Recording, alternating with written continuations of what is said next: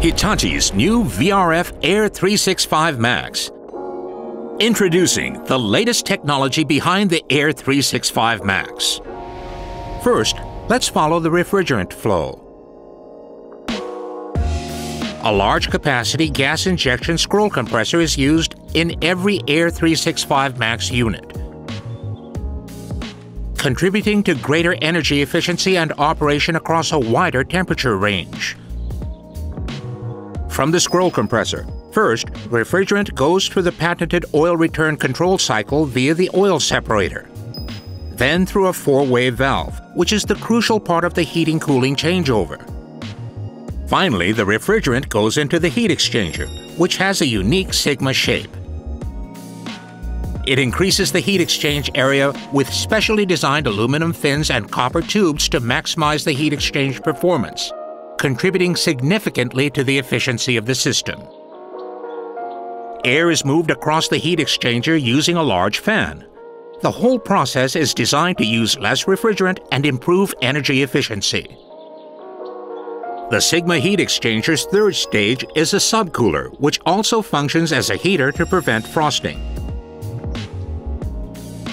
And having passed through the Sigma heat exchanger, most of the refrigerant flows to the indoor units to provide heating or cooling of the indoor space. But some of the refrigerant goes back into the scroll compressor as part of the gas injection cycle to increase the operating range, capacity, and energy efficiency of the compressor. The refrigerant going to the indoor units passes through the piping connection kit, which connects multiple outdoor units to ensure the proper distribution of refrigerant across the entire modular system. And then through the multi-kit pipework, which carries it to indoor units around the building.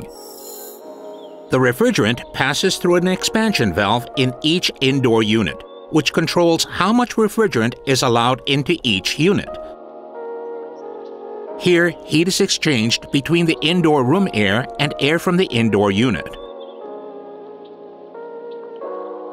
Meanwhile, building users can customize how the air is distributed in each space for maximum comfort.